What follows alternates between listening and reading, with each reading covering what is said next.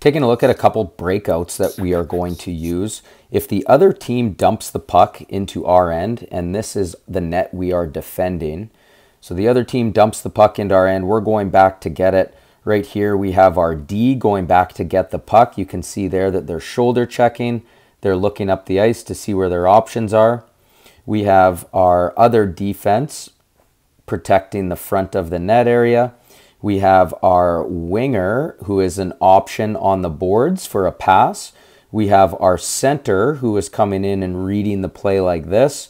And we have our other winger, who is coming back to the wall over here in case the D comes up the strong side. Here, the D wheels the net and looks for an option. And we can see here that there is an option to pass to this player. And there's also an option to pass to the center right here. Those are two very basic options to look for if you're a defense player coming around the net. If the puck does get passed up to the winger, now the center has a support position for the winger to pass them the puck, as we can see right here, just like this. Same situation, the puck gets dumped in, D's got to go back to get the puck.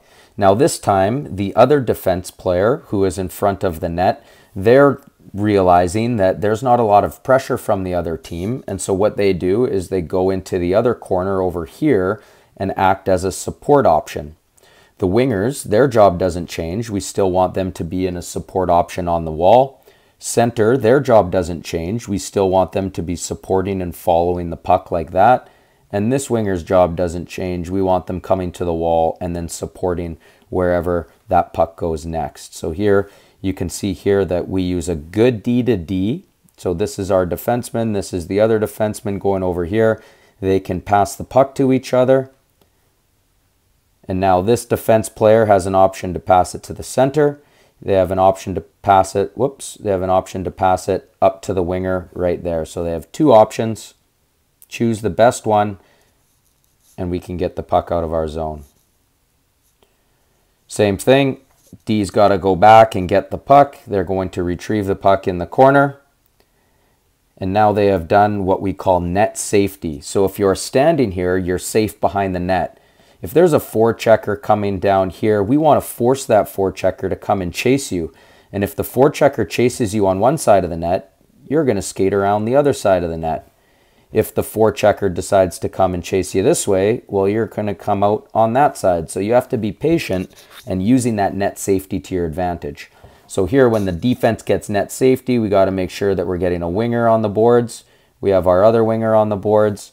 We have our D in the corner who is ready to be an outlet pass. And right here, we also have our center supporting in this middle area of the ice. And we can see where everybody goes next. When the puck gets passed up, remember that our center is always acting as support wherever that puck is. And you can see how we get out of the zone there. Sometimes in the games, the defense is going to be under a lot of pressure. They're going to have somebody on their other team really coming in and trying to pressure. And sometimes the D either has to rim the puck around this way or rim the puck up the boards here, which is why it's important that we have our wingers getting to those options to support. So if that defense is under pressure, they have an opportunity to recover that puck. And we can see here with the centerman as well, coming in nice and low, supporting. And if that puck does come up this way to the winger over here, now they have a nice little outlet pass to give that center, as we can see right here.